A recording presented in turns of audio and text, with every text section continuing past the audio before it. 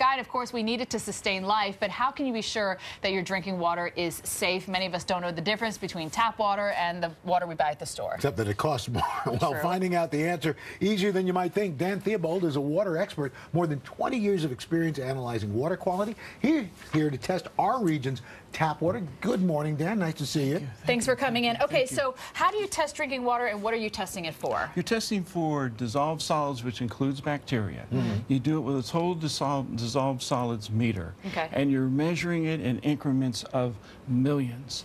And the EPA guideline says you got to have under 500 parts per million to be safe. What are dissolved solids, though? Is that like It includes fluoride and all that bacteria, stuff? includes bacteria. Just bacteria, not fluoride or heavy metals or that kind of stuff? Exactly. Okay, so just bacteria. All right, so we're starting off Brooklyn.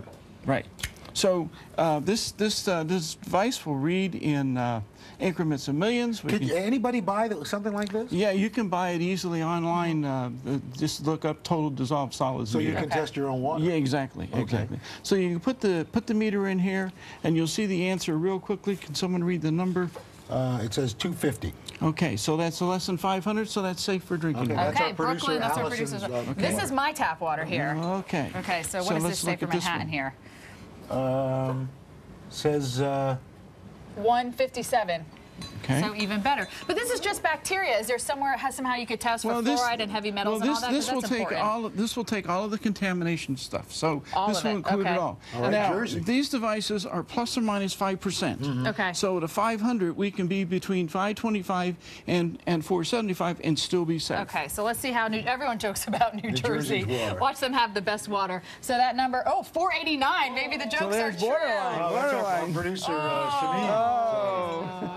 Okay, that explains a lot about Shameen. Just Okay, kidding. now distilled, you had spring water, like pure water, and distilled water. What are the differences? Well, the spring water comes from spring sources.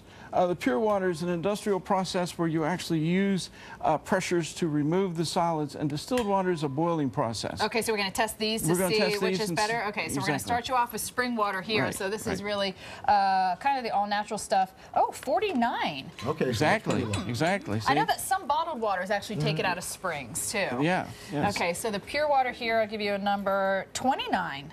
Yeah. And I would guess the distilled would be the best, right? Because it's heating all the stuff out. Or? Let's see. Well, let's find out. Let's find A out. good science experiment.